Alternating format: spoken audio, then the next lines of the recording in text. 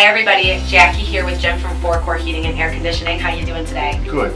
Good. So today we are talking about boilers and steam versus like hot water. So this is different than forced air heating and cooling through a duct system. Right. So tell me a little bit about boilers and steam and how that worked. I know it's kind of a thing of the past. It is. Steam is old technology, but that's where they started with the bigger homes.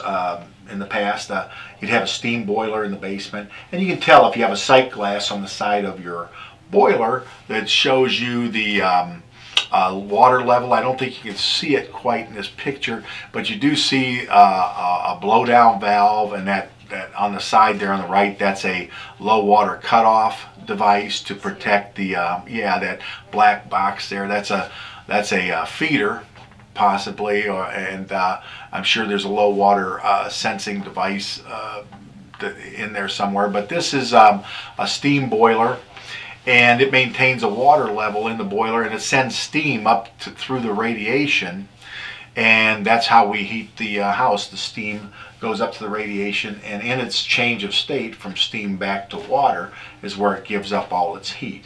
But as I said, Jackie, that's older technology. If you have an older home, you might have a steam boiler in your house. That's the way it was done. I'm guessing a lot of older big money homes from the past. Cleveland has a rich industrial past, and there's a lot of homes that probably have that. They do, you know. And then after that, steam was the first generation. Then we moved on to hot water, or what we call hydronics, where it's still a radiant type heat, baseboard type heat, but instead of steam, we're flooding the system with water now and heating that water up to 180 degrees, and we run that water through the radiation, through the piping system, and this is how the heat's accomplished in a hot water system. Your hot water system will have a pump, where your steam system has a sight glass. There will be no sight glass on this type of boiler. So is the hot water more efficient than the steam system? It is. It's easier to control. That's for sure. Steam will take the path of least resistance, and sometimes you'll find in older steam applications, hot and cold spots, they have a hard time balancing it. Where hot water, through pumps and valves, we can direct the water flow pretty easily to the areas that we want to heat, and so hot water and hydronics is the way of the future. And today, in the floor loops, they have plastic piping or tubing that we put in the floors, and your whole floor becomes your heat source. Wow! So there's not a cold spot in the room.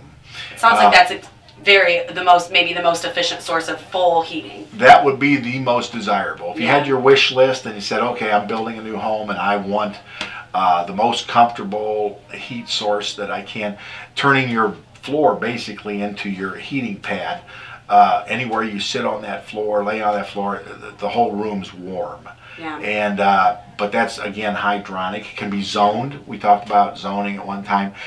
You can put zone valves on the hydronic, and you can run cooler bedrooms and warmer living areas. You can split the house up into more thermostats. Just sounds like there's much more control for the comfort level. Each person is different, right? Some people might like it a little warmer, a little colder, and they have more control when you use the hot water hydronic system. They do. And the unfortunate thing, though, is both of these boilers require maintenance. Okay.